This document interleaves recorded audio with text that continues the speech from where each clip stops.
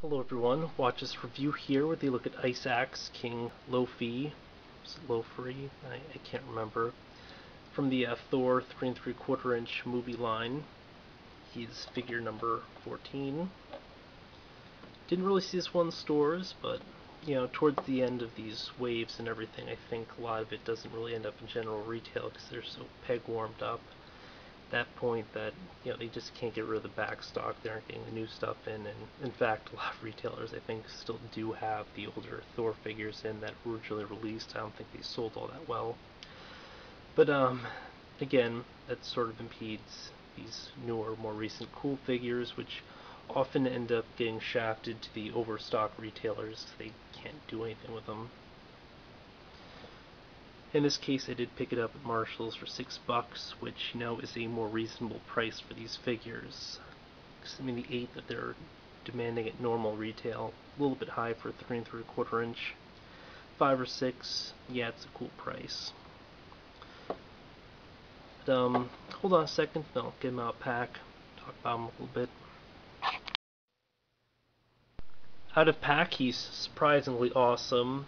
Originally was kind of on the ropes about picking him up, but I'm not even sure why I hesitated after seeing him in person. He does look very, very awesome. There's a lot of detail, very good paint work.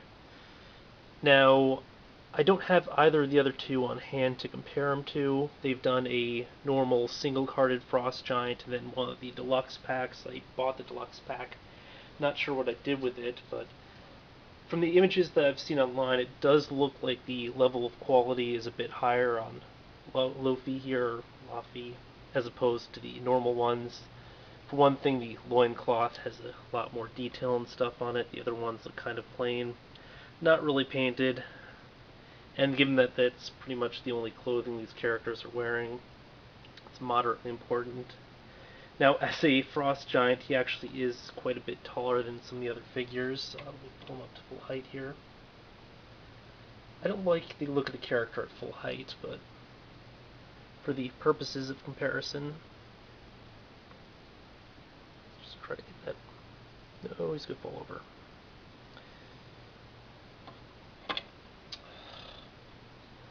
As you'll notice, he's taller than even the Marvel Universe figures, and Thor is a taller one from that. The other thing, of course, is that the movie figures are a bit shorter than the general Marvel Universe ones, so there is a tremendous size difference against Hogan here. At least like half a head or so forth. Now the figure comes with 2 accessories. The first is a helmet, which I'll probably leave on. It looks kind of tacky and cheap, but the sort of unhelmeted head, something about it I don't quite like. The other thing is this cudgel, or I guess mace. Now he's called Ice Axe King Laufey, but I don't know, this doesn't look like an axe to me. Both the weapons are, well, both the accessories feature a translucent bluish plastic with white paint highlights. It looks a lot better in person, although depending on how you see the highlight itself might look a little bit cheap, but I guess it's supposed to represent like snow or whatever. That's just kind of weird color for the helmet though. Now paint-wise, you'll notice that he has all these lines and stuff on the body. For whatever reason, they didn't bother painting them in going all the way around, so just from the front you can see it. Turn around the leg here, nothing. Inner thigh, nothing. Kind of tacky, but I suppose, whereas you'll only be looking at the figure mostly from the front and not up close half the time, it's probably not a huge issue. Especially, I guess, for just larger displays and stuff. The Frost Giants definitely make for awesome army building.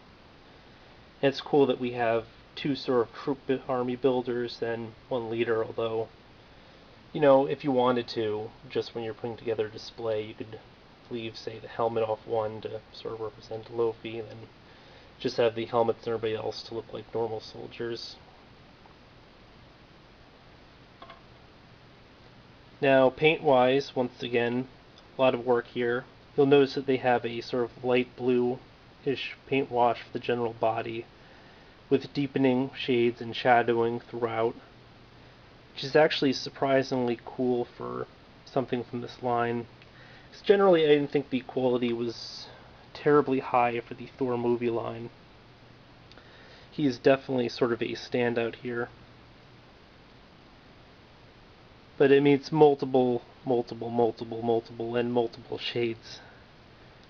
Where you have some extreme depth, you have some slightly darker blues, and it's just probably one of the nicest paint jobs that I've seen from Hasbro in their Marvel line.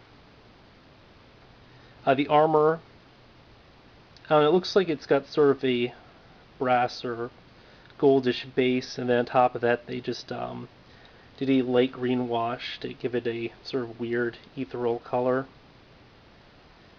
I'm not sure if it's supposed to represent, like, say, snow reflecting off the armor or something, but once again, it's pretty cool. The highlight or wash is a bit heavier on the helmet here, or whatever this thing's supposed to be. A skull cap, maybe? Yeah. And then, of course, you can also see it quite a bit on the shin guards. Curiously, they did not... Like, they only painted the fronts of the armor, like the tops here, you'll still see, like, the blue and stuff. Which is, kind of tacky, but I guess not a tremendously huge deal. And then there's not as... Well, the paint wash isn't evident at all on this. The green, I mean. Although, once again, decent amount of color there. On the front, it does have the paint wash, which makes the back sort of plain by comparison, but hey, whatever. Now, if you're assuming that they reused the same mold, probably not the case. Definitely the shins here, or calves, I believe, are new. He's the only one from the line, or from the Ice Giants, to have this one sort of shin guard here, so that's definitely new as well. Then the upper torso, I believe, is completely different. The other stuff I'm less sure about. Head sculpt-wise, very cool looking face here. Once again, good paint. I'm not sure what this huge area in the forehead is. I can't remember if it was there in the film or not. I mean, it might be part of the character design, it might not. By the way, for the back here, I'm not sure what this is supposed to represent, but it's sort of an extra piece that pegs in here. Probably remove it. I think it's part of the outfit, like it should connect it like the shoulder blades, but they don't actually have it doing so. Yeah. In terms of articulation, sort of standard stuff here for the movie lines. You have rotation at the wrist. You have a ball socket here at the elbow, but it's impeded by the gauntlets. Shoulder is really impeded inward due to the shoulder pads here. Though otherwise, it's just general ball jointed motion, and then it goes around easier on the back because it doesn't have as much sticking out there. So head rotates only, but as it rotates it will go up to sort of an angle here. I'm not sure why it isn't just ball jointed. Decent array of motion here in the torso joint. This piece here is glued in place. I think you could probably undo it and move it lower if you wanted to, but I don't see the point. He has the sort of line balls here at the hips, where you have to arrange that to go up in one direction, then you just rotate the thigh to move it around a bit.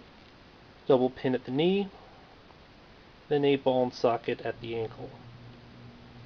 So yeah, I mean, definitely a all-around really neat figure. Decent balance. He just doesn't seem to stand directly up well, but really sort of a small complaint.